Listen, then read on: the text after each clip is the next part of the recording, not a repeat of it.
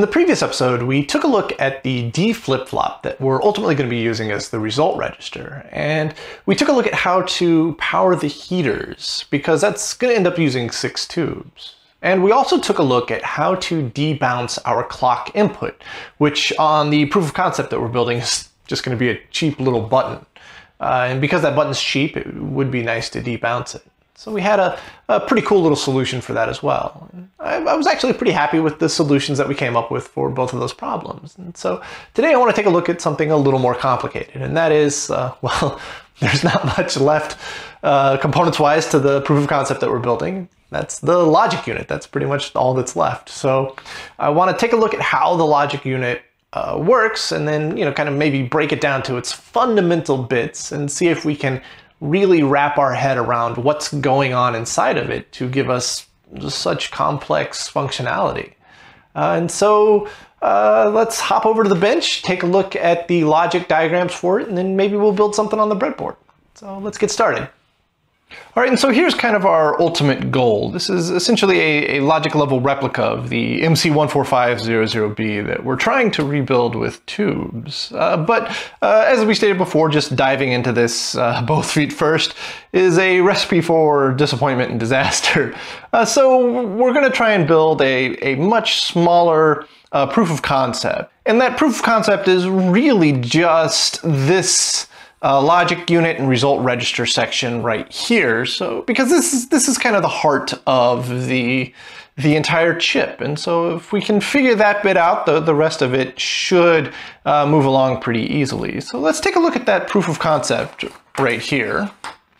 And you can see that we have our result register over here, which is just one of our 6 NOR gate D flip-flops. And then we have kind of a pared down version of the logic unit here.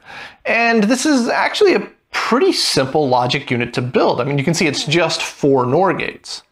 But there's a lot of inputs going into it. You can see that we have data coming in here, as well as the inverse data that comes into it, as well as the result register and the inverse result register. And then we also have 3 inputs over here that are kind of like the address that we'll select to select what function we're going to perform with the logic unit.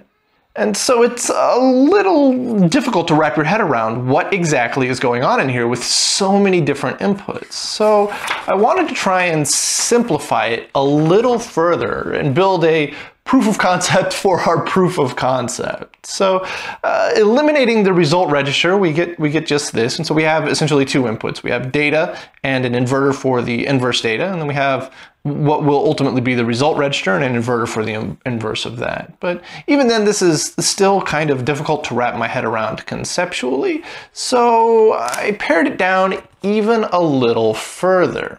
Now, this is something that's much easier to grasp from a conceptual standpoint. I mean, you can see we're down to just 3 NOR gates, and we still have our data and inverse data, and we still have our result register and the inverse result register, but because we're down to just 2 NOR gates here, we only have 2 inputs for our address here. And well, looking at it like this, it looks a little familiar because this is essentially a multiplexer. We're taking several inputs and multiplexing them down to 1 output. So the key to wrapping our head around exactly how this functions is keeping in mind that a NOR gate is essentially an OR gate with an inverter on it. So the output is going to be high only if all 3 inputs are low. If any one of these inputs go high, the output goes low. And then, of course, these 2 outputs go together, and if either one of these inputs is high, the output will go low. So both of these inputs have to be low for our ultimate output into what will ultimately be the result register to be high. So let's take a look at kind of what happens given each individual input here. So if we just imagine that our address is starting at 0 and 0, and then we have a 0 for our data and a 0 for our result register. What this means is that we have 0 into here, but that 0 gets changed into a 1 with this inverter right here. So we have a 1 into here, and if any single input into this NOR gate is high, the output is low. So this output is low. So we have a 0 into here, then we have, well, A0 is a 0 into here, And then this one over here is our result register. So it's a 0. So we have 3 zeros into this NOR gate. So coming out of this NOR gate, we have a 1, and then coming out of this one down here, we have a 0. Well, if any of these two inputs are a 1, we'll get a 0 out of here. So at rest, when everything is 0, the output is 0. Okay, well, that's not super exciting, but let's see what happens when we change this to a 1.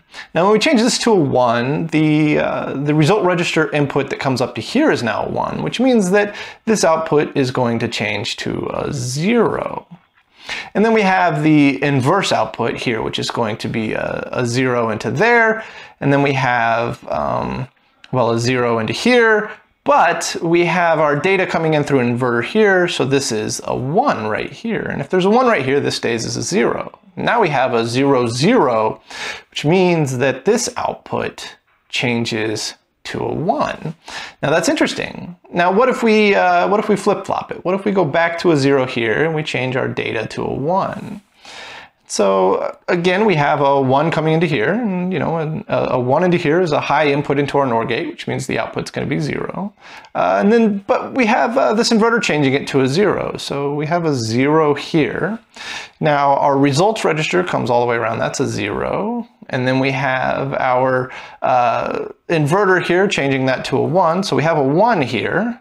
And so, well, right there, we don't even really need to think about anything else. We have a high input into here, and we have a high input into here, so that's going to stay as 0, 0, and our output's going to stay as 1. Now, what if both the result register and our data input are 1?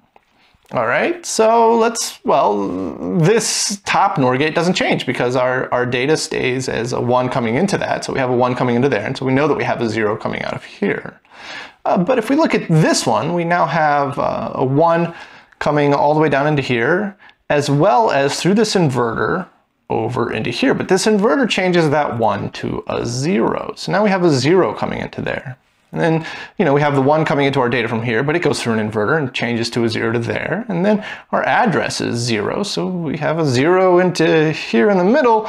And that means that this NOR gate here has an output of 1, and any output of 1 means that the ultimate output over here is going to be a 0. And so at address 0, 0, we have a truth table that looks kind of like this. So now that's pretty interesting because I've seen this truth table before. As a matter of fact, this is actually an exclusive OR gate. So we were able to build an exclusive OR gate with just 3 NOR gates and a couple of inverters.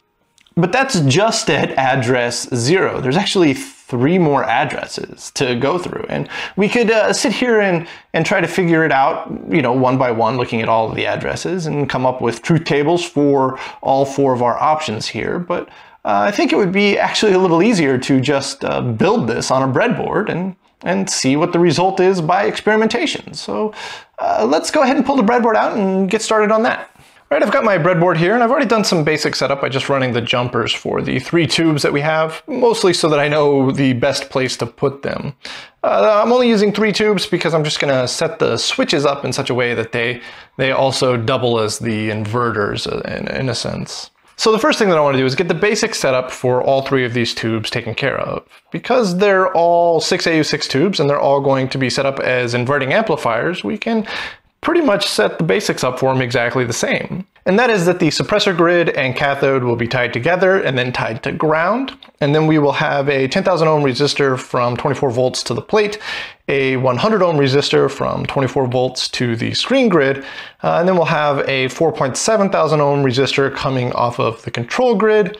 And then the other side of that 4.7 thousand ohm resistor will hit a 22,000 ohm resistor that will ultimately go to our input, and a 33,000 ohm resistor that goes to negative 12 volts. So we'll just go ahead and get all that set up right now. All right, and then coming off of these 22,000 ohm resistors, we have some diodes, and that's to set up the actual NOR gates. And the first 2 tubes here get 3 diodes each because they each have 3 inputs, and then the third tube on the far right here only gets 2 diodes. So we'll go ahead and run those diodes right quick.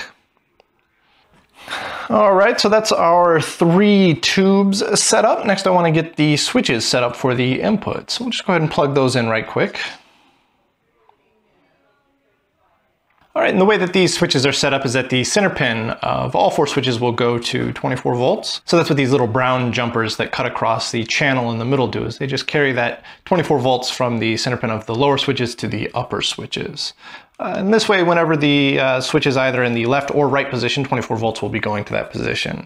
Now, the 2 switches on the top will be our address switches, and then the 2 switches on the bottom will be our data and result register switches. And for the address switches, we don't need the inverse of them, so we're only going to use the right pins on those. But for the data and result register switches, we need the inverse of it, so we'll use the left pin as well as the right pin. So the first thing to set up is that this top right switch here is going to be address 0, and address 0 goes to the first tube, so we'll just run a short little jumper for that. That one's awfully easy to set up here. And then that first tube also feeds into the positive of both the data and the result registers. So that positive we're going to do on the right pin of the switches here, so I'll just run some jumpers for that. And there like that. Then we'll take this long one here, run it in there like that. And all right, that's the first tube all set up there. So the second tube gets the 3 remaining inputs. And that's going to be the right pin of this top left here, which is address 1. And then it's going to be the left pin of both the data and the result register down here. I've got some jumpers that I've bent up for that, so we'll just go ahead and hook those up. All right, that's the first 2 tubes totally set up. Now all we need to do is get the outputs of both these first 2 tubes into the inputs of this third tube over here. And again, I've got some simple jumpers set up for that. That was the easy one. Now we've got the long one to run here. All right. That's pretty much everything set up, but we don't have any way to see the results. So the result's going to be coming out of this third tube. So we'll just run a short little jumper off of the plate of that one to move it out a little bit. And then we'll run a 22,000 ohm resistor off of that jumper. And then we'll just use a little green LED. We'll hook that up like that. And then we'll have a 10,000 ohm resistor that runs in parallel with that LED. All right, that's everything. That went together surprisingly easy. So let's put some tubes in it, and then we'll move it into the other room where I have 6 volts, negative 12 volts, and 24 volts to hook up, and we'll give it a test. All right, I've got my power set up now. I've got a ground, 24 volts, negative 12 volts, and then 6 volts. And that 6 volts actually snakes around all the way over to this back rail to power the heaters in our 3 tubes here. Now I've got our address set to 0, and I've got both the data and the result register set to 0. So when we turn it on, we should see the green LED come on briefly and then fade out and go to 0 as the tubes warm up and start doing their logic madness. So let's flip the switch and see what happens. All right, the LED came on, and then as the tubes warm up, we should see that LED dim out. Yeah, there it went. Awesome. All right, so at least we know that something is happening. Now, if we remember at address 0, that's actually an exclusive OR. So if I turn either the data or the result register on, but leave the other one off, we should get the LED turning on. So let's give that a shot. Yeah, there we go. All right, let's try the other one. Yeah, there we go. Now, if we turn both of them on, it turns off. Awesome. All right, so address 0 and exclusive OR. That's working. So this thing is working, it seems. That's super cool. All right, so let's turn the data and the result register off, and let's see if we can figure out what address 1 is. So we'll flip you there. Oh, hey, all right, so the LED came on. So we know that whatever it is, it's inverted of something. So let's flip one switch. Okay, nothing. Let's flip the other switch. Okay, nothing. All right, well, I hope something happens when I flip this switch here. So let's put both the data and the result register to on. Awesome, the LED went off. So we have something that if the data and result register are 1, the output is 0. Otherwise, the output is 1. And that's actually a NAND gate. That's a truth table that I recognize. So that's awesome. So 0, 0 is an exclusive OR gate. 0, 1 is a NAND gate. Let's check out 1, 0. All right, there's 1, 0, and with the data and result register off, we have a 0 on the output. Let's flip one switch on. Oh, the LED came on. All right, let's flip the other switch on. Yeah, the LED came on. Let's flip both switches on. Okay, and the LED stays on. So this is, you know, the output is 1 as long as one or both inputs are on. And that's an OR gate. Awesome. All right, so far we have an exclusive OR, a NAND, and an OR gate. That's pretty awesome functionality for just 3 tubes. All right, let's do the last one. Let's flip our address to 1, 1. All right, and flipping the address to 1, 1, the output goes on, and let's turn one input on. No, let's turn the other one on. No, okay. So data and result register both on, and nothing happens. So our output is 1 if the address is 1, 1, regardless of input on the data and result register. And actually, you know what? That makes a little bit of sense, because that means that we have a 1 coming into both of these tubes, which means both of their outputs are going to be low. And then those 2 low outputs go into this final NOR, which is going to turn it on. So as long as our address is 1, 1, our output is going to be 1. And so there we go. That's our 4 functions that we can achieve with just 3 tubes. We have exclusive OR, NAND, OR, and 1, I guess. That's not really a logic gate, but that's pretty cool. And so that's awesome. That's a lot of functionality out of an extremely minimal amount of parts. This is just super cool. What an amazing design for the logic unit. I can't take complete credit for it. It's a multiplexer, but also the idea to use a multiplexer as a logic unit came from a website that I found of someone who was trying to essentially rebuild the MC14500 out of NAND gates only and using 7400 series chips. But I'm blown away with how well this works. That is super, super cool. All right, so we've figured out the logic unit, and we know how to power our 6 tubes for the D flip-flop for the result register.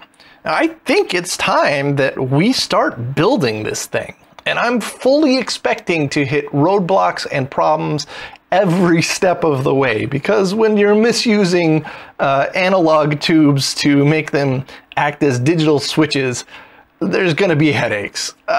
And so it'll be an interesting journey, and when we come across a roadblock, we'll try to figure out a good way to overcome it. So thank you guys for watching. Stick around for the next episode. Hopefully we'll have something really cool to show in that one. But this so far has been awesome and a lot of fun. So we'll see y'all in the next episode.